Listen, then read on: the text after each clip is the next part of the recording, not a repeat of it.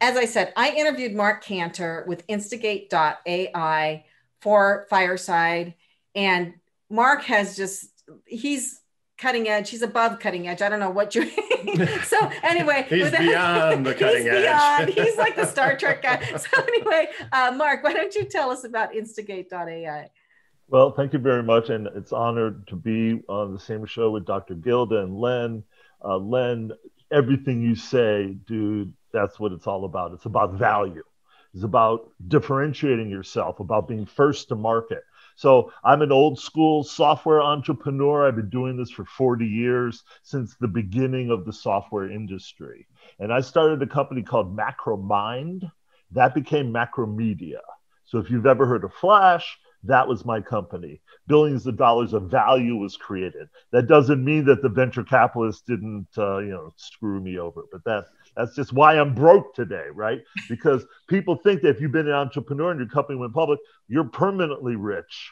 But in fact, the ride of the entrepreneur is like a roller coaster, okay? So my last company ended up in a lawsuit. What did I do? I started another company. It was in the field of artificial intelligence. You might have heard of this hustle. It's out there. Trillions of dollars are being invested in it. The problem is that the average normal person isn't a programmer or a data scientist or a mathematician. How do we allow normal people to get involved with AI? How do they learn? Well, what we've done is we've got a new kind of tool that is actually kind of like a game. They start at level 1 and they start to create interactive stories that use AI.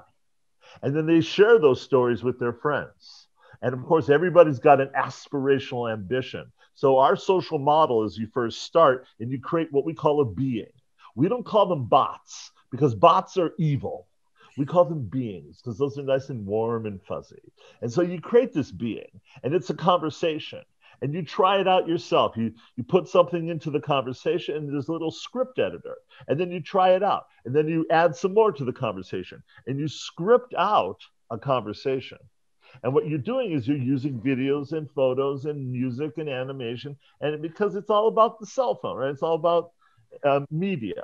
Now, when I listen to my daughter talk, she's talking about gossiping and this cute guy in school. And they each have their own language. And so our AI, instead of it being something that the company defines, which is why chat bots and all these things are so evil, what we're doing is allowing the creator to create their own language that they share with their posse. So part 1 is you create this being. The next stage is you share it privately. So our social model is that you can just go and create something and share it privately. You don't have to go public and spew it all over the world. And so you create this private experience and your friends interact with her, okay? And you ask a question. So you're watching the story played out and it's in the form of a messaging app because we all recognize that there's a little text field along the bottom. You're supposed to type into it. So you watch this story unfold, but during the story, you can ask questions of the story. Is this in the beta stage or is this? Well, we're still working on it. And it's Okay. something Len can appreciate. We've built this whole product. We've been working on it for 4 years. We've been testing it, creating prototypes. We've done it with no money. So would you characterize this as entertainment then? Is that what? Absolutely. Okay. It's so funny because when my lawyer and people hear about it, it's like, this is great for health and this will be great for business. Well, yeah, that's true. But you got to get the essence of the value first. This is a completely new thing. No one's ever seen this before. Now, I'm glad you brought up money because it's all about follow the money, right? And who is going to really use this product? Celebs and brands. Because they're constantly looking for a new way to differentiate themselves, to stand up from the crowd. They call it FOMO, fear of missing out. So what we've got is what happens after TikTok, right? I mean, TikTok is these short little form videos. That's all cool. Everyone's used to doing that. But what I'm about is what happens next. It's like having a bot, but you train it to answer in your own voice, right? So it's kind of you have your own language that you develop, that you and your posse get. It's for you. So it's a personalized animated figure of yourself. Not animated. We are appearance agnostic. Now that allows us to partner with all these little 3D talking heads. We can insert our stories into Fortnite or into, you know, metaverse. We can work with other ads in the world, because you see, the celebs and brands, they're constantly looking for a new way. They're locked into the Facebook and Instagram and YouTube world. What they want to do is route around and get right to their customers, right? So what we've got is a new kind of publishing platform. And for instance, Mexican Avocados is not going to do any ads in the Super Bowl this year. They don't need to. They have a list of 80 million names, okay? So they can get directly to their customers. So our publishing platform allows these celebs and brands to create a unique experience, a unique storytelling experience, and go right to their customers. Now, where it gets really cool is that within the story, you know, because it's all about these short little videos, right? These short form videos and a little thing here, and you watch a TV ad, and it's all about these little quick cuts, okay? So in our being, you can go into the being and copy an individual piece of the being and paste it into your being. So you can get the Popeyes dancing chicken sandwich, go over to the Tesla thing, the car driving this way, then you got the Nike sneaker over there, then you got the toothbrush doing this, and you can copy in all these segments, put it into your being, and create your own being real quick, and then share it with your friends. Kenya does digital marketing type of work, creative work for iHeart. Kenya, what do you think about this?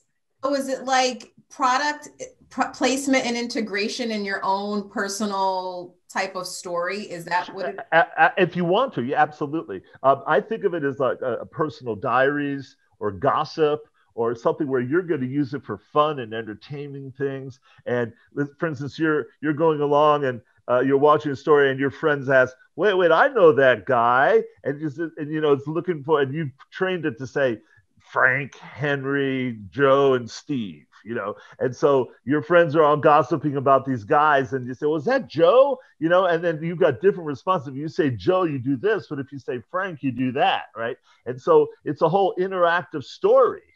I was going to say, so brands would use this as interactive advertising. So like, for example, I'm LeBron James, right? And I create this like storyboard, and within the LeBron James world, he's helping out folks in Akron. He's got the story of his rings. He's got his aspirations. He's got his organizations he's helping with, okay? And so as people interact with the LeBron being, different things are coming up out of it, right? And it's kind of, you're exploring through the being, discovering what's in there.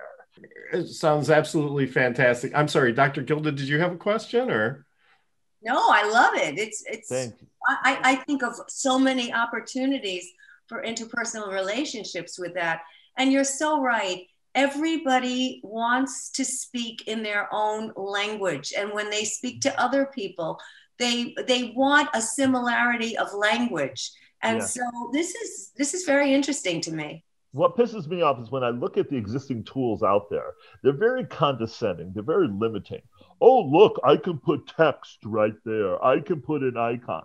I mean, I've got these young teenage daughters, and I don't want to limit them. I want to give them the most sophisticated, powerful tools they can. Mark, you really have something, okay, which I'm not sure that you even realize yet. Okay, we've spent millions of dollars with our companies over the years to see how you can get the attention of people for 30 seconds, a rocket pitch, et cetera, kind of thing. And the answer is always show them something that they've seen before that they recognize, and then they'll listen to the message. And you have that in this platform.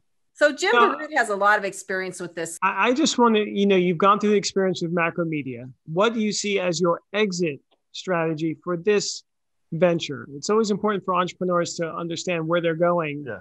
And how they'll ultimately. So we've got a 5-year roadmap. This is going to be $1 billion company. It's going to spread like crazy because it is a DIY creator platform.